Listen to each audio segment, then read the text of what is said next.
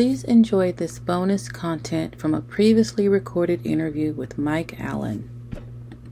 And I feel the need to elaborate a little bit on that. That doesn't mean that the publishing house Mythic Delirium has been around for 25 years. It means that something with the name Mythic Delirium has been around for 25 years.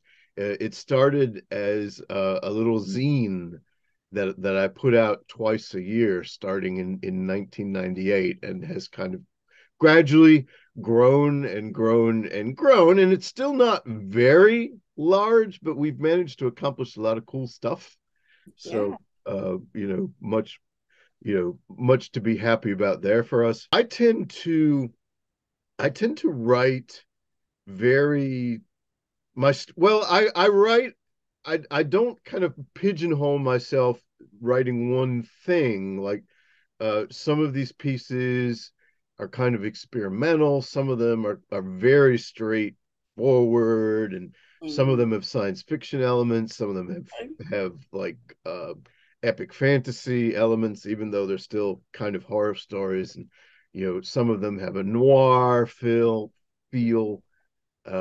Some of them are subtle ghost stories. Some of them are super gory.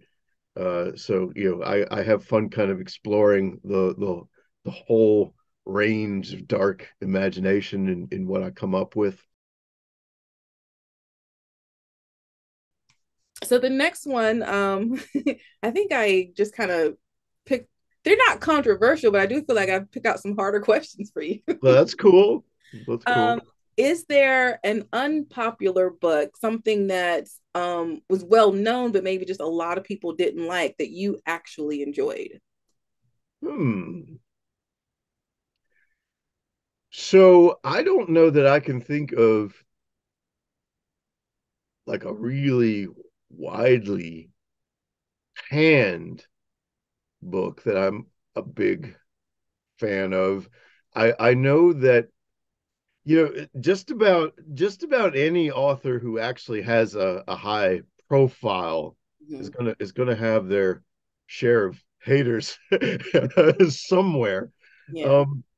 I think maybe what the way I would answer that is there's a lot of really obscure titles Hmm. that I'm an admirer of, that I kind of think deserve a wider audience but haven't found it. Yeah. Um, and the first book that comes to mind to me, I don't, as as an example of this, and this is a book that definitely would not be to all tastes, but it's by an author who's no longer with us, named Brian McNaughton, Okay. and it's called The Throne of Bones. And I think uh, you'll hear a little bit of a theme here, because you heard me mention that my novel, The Blackfire Concerto, has ghouls as Right. monsters, and this is a novel that is actually about uh, it's actually about ghouls. Oh, And although okay. although of course, and here's a controversial author, but this is ghouls not as just kind of another word for zombies like I used it, but ghouls as they were imagined by H.P. Lovecraft and his contemporaries in the sort of the 30s and 40s, like Clark Ashton Smith, uh, the folks who originated what some people today kind of refer to as the quintessential weird tale. Right. There's actually many sort of definitions of what a weird tale is, but that's definitely one of them, the Yeah. stuff that like Lovecraft came up with. And uh so Lovecraft's ghouls, probably the best known story in which he included them was a horror tale called Pickman's Model. Hmm. But he actually, imagined, the reason why Lovecraft as a person was kind of a pathetic figure, but you know he he was kind of amazing at world building, Yeah. which I think is why he's still talked about today. And so he actually kind of imagined uh this sort of underground society and how these ghouls sort of live. And so Brian McNaughton actually, like, it's not the entire book, but he actually like sets several stories kind of in this ghoul society. And if you're somebody who can appreciate extreme horror, what he wrote is both beautiful and just deeply disturbing. And so of course I ended up admiring that book a lot, but I don't think many people, it won, I think, a World Fantasy Award when it came out, but the World Fantasy Award isn't quite like the Hugo. It's not, Right. Yeah. No. people, winning a World Fantasy Award doesn't make a book famous. It's, it it can help with sales. I have observed that happen because sorry for this segue that's sort of a non sequitur, but um one, I don't have it in front of me, but one in and as you know, I'm actually recovering from knee surgery, so I can't hop up and go get it. But uh and Mythic Delirium Books published Bone Swans. There's a bone theme here. Bone Swans, which was the debut collection of short fiction by Claire Cooney, who writes under the name C.S.E. Cooney. And that book won the World Fantasy Award. It's big. We're so proud of that, obviously. And so I saw a sales spike when that happened. But again, just because that Brian McNaughton book won doesn't mean many people have heard of it now. And so I like to kind of point it out to people when I can. And that's not the only book that I have encountered like that. Um, so uh, I Livia Llewellyn is not an unknown writer in the world of horror, but I'm not sure. I'm not sure to what degree people know about her books and her debut collection. Um, her debut collection is one that really blew me away, and that I also love talking about, and that's called The Engine of Desire. Okay. And she's another, she her more recent uh her more recent material has been very surreal, which is appealing in its own way. But that first book, the Engines of Desire, is just so, it's got the kind of a surreal touch to the stories that I like, but it's also really kind of hardcore and extreme, and so I dig it. I was just blown away by it when that came out. So I guess that's two or three examples, Oh, that's great. depending on how you count it. Yeah. Yeah. I love listening to people talk about books that they enjoy or appreciate, or I mean, just like everything you said, like I feel like that's me just talking to people on a daily basis about books, and they're like, "What, lady?" So I love everything that you just said. Yeah, it was wonderful. So But I had the guy who, I guess names can be named. I don't think this is a secret. The guy who founded Submission Grinder.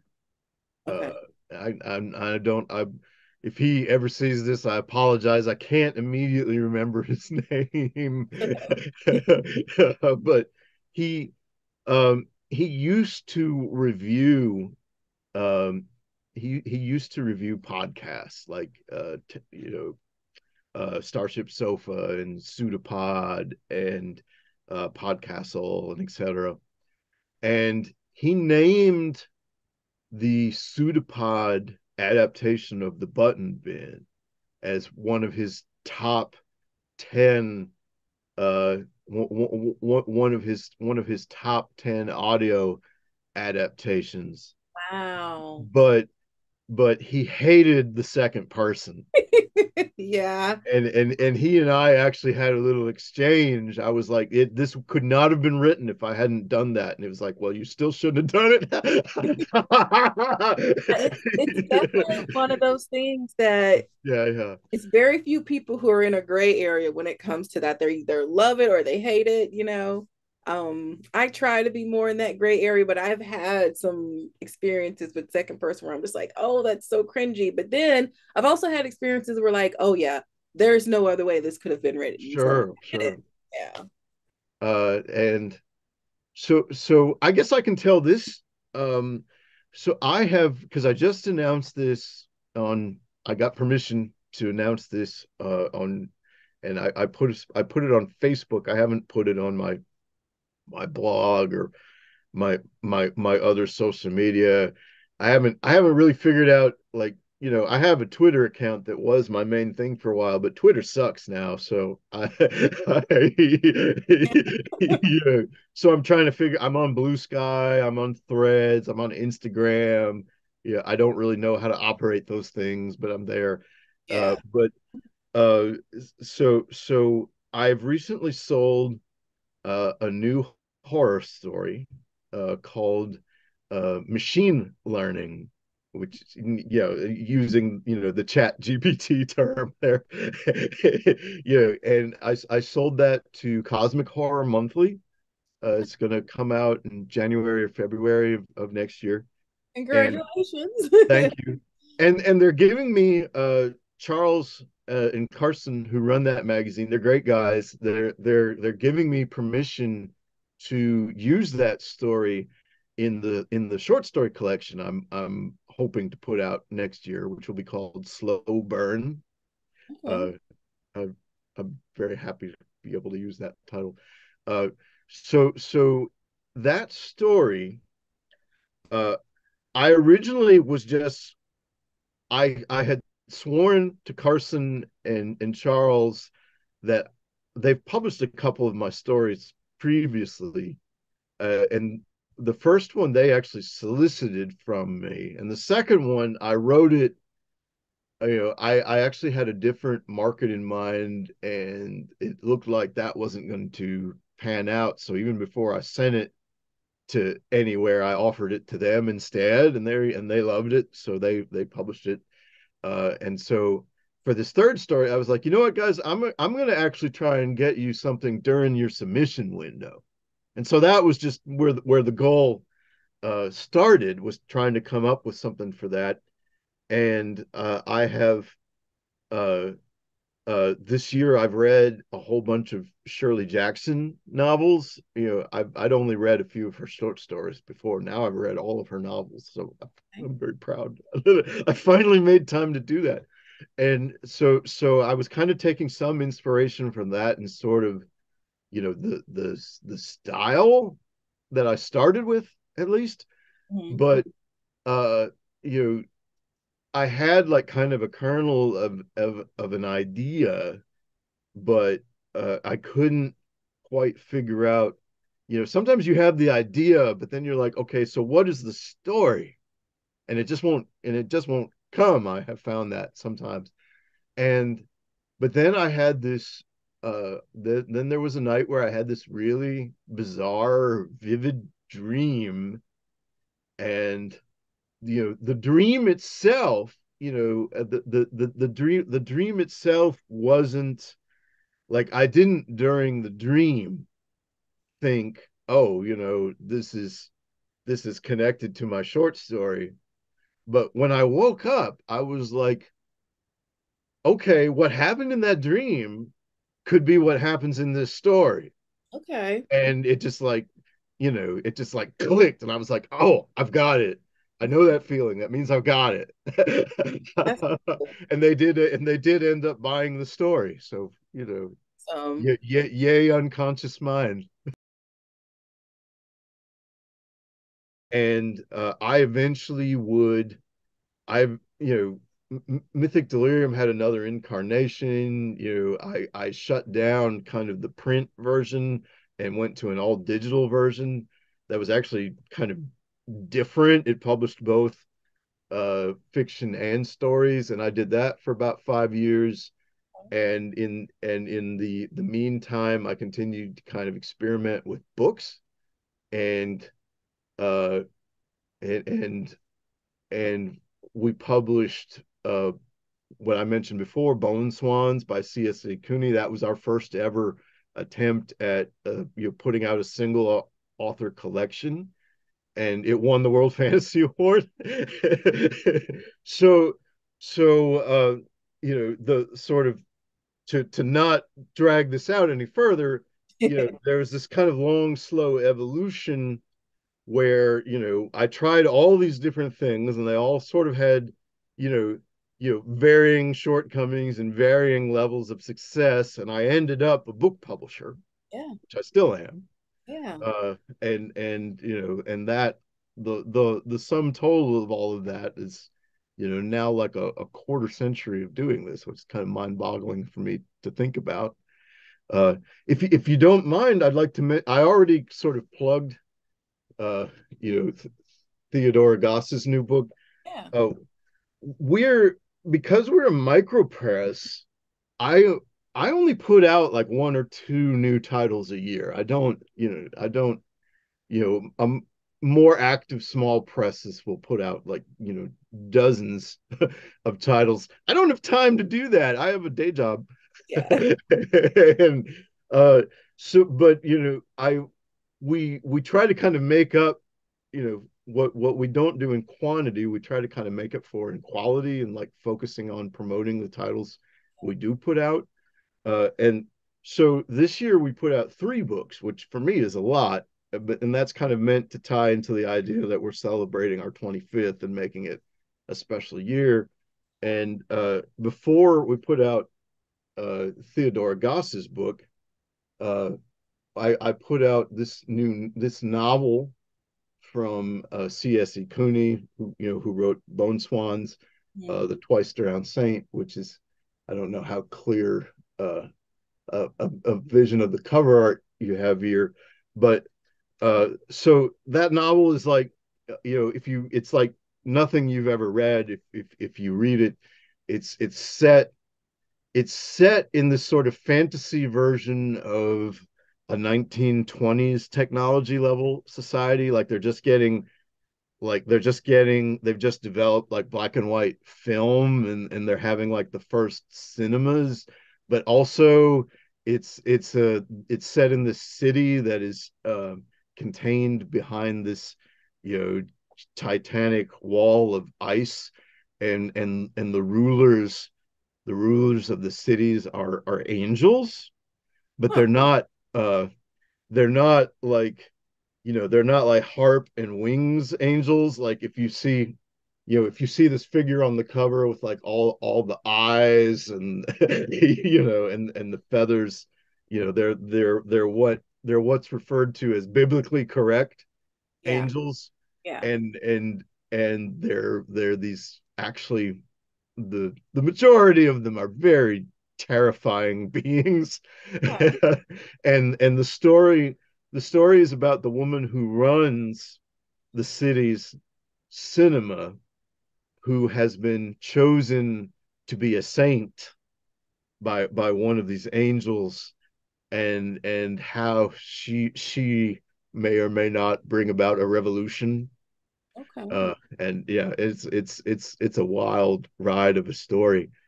And the other new book that we brought out this year is Like Smoke, Like Light by Yukimi Ogawa. And this is our first ever time. It's not that we've never published authors from other countries before, but this is our first time putting out a whole book,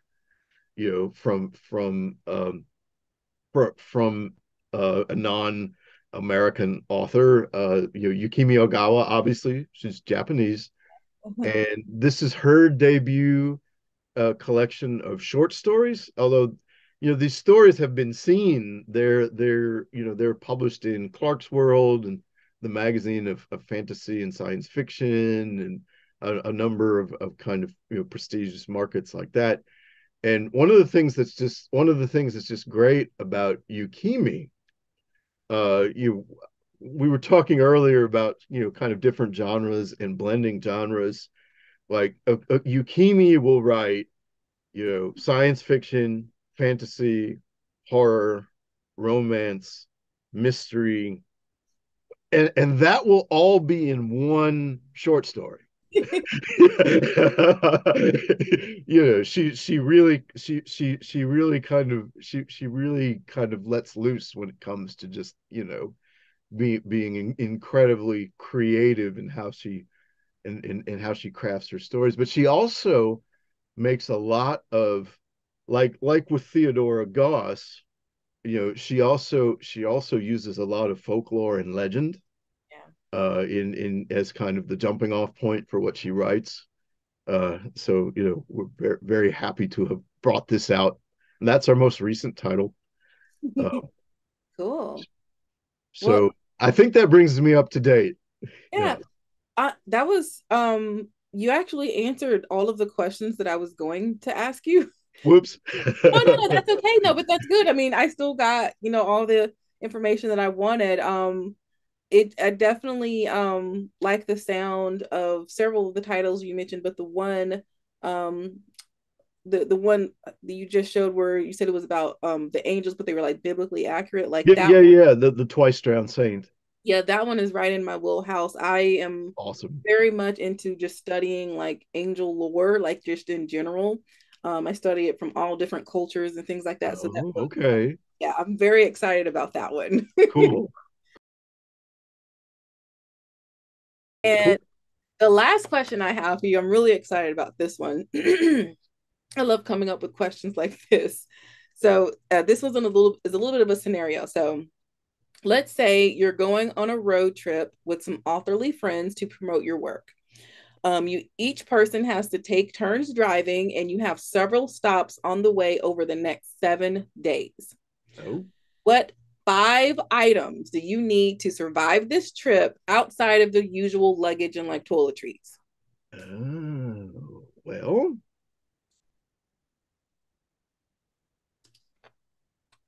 my Kindle.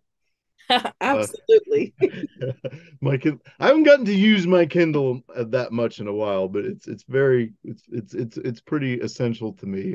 It comes with me on most trips. Um, you're saying not. I was almost going to say my phone, but that's a typical item these I think days, that's, isn't it? yeah, that's, yeah, Everybody's got everybody's one. bringing Well, so obviously copies of my books to okay. to to read from and to show off. I guess I would count that as one object. Uh, a steno pad with a pen Okay. for reasons that I've explained before. I love when I uh when I do go to conventions and sometimes we have a dealer's table or I do a signing or something like that. What I do as like an anecdote, antidote, antidote to the phenomenon of like kind of sitting there waiting to see if anyone's going to come up to you is I get my steno pad out and I'll start working on something. And what I have found is that when I do that, inevitably someone comes up and interrupts me. Right. And so it's a good way to kind of pass the time and maybe people get curious and I guess you're more approachable when you're not looking at them or I am at least. So definitely that. um ah so this I can reach for when I do get to sign a book. uh my wife Anita is very crafty. She's an artist, Nice. and she created this pen for me. This is what I use to sign books. I don't know how if you can see it. It's a severed finger. It is a finger. Yeah, yeah, yeah.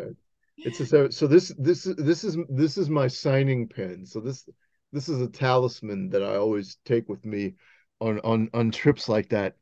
And and so that was four, right? Yes. Yes. And so uh unfortunately I can't reach it, but I'm wearing it in one of the photos I sent you. Uh Okay. my wife also made for me this hat Yeah. that um it it's I guess it's not quite a top hat, but it's very heavily decorated with it's very heavily decorated and every oh, Anita's just come in, she's gonna hand me the hat. She's gotta get the hat out. Yeah, here, hand it here. This way you don't have to be on camera. Okay, so There it so is. here's the hat, and so you can see in a way that maybe isn't that easy to see when I'm actually wearing it. It's decorated with these patches that are my book covers, That is so cool. Oh my and goodness, that is so cool. you know, this is true. Here's the Mythic Delirium logo. Here's another one of my poetry books, and it has it has gears on it, which Yeah. people think that's like kind of a generic steampunk thing, but it's actually a reference to a novella of mine called Sleepless Burning Life, which is set inside a gigantic mechanical clock. People wouldn't know that, but that is what it is. And it has this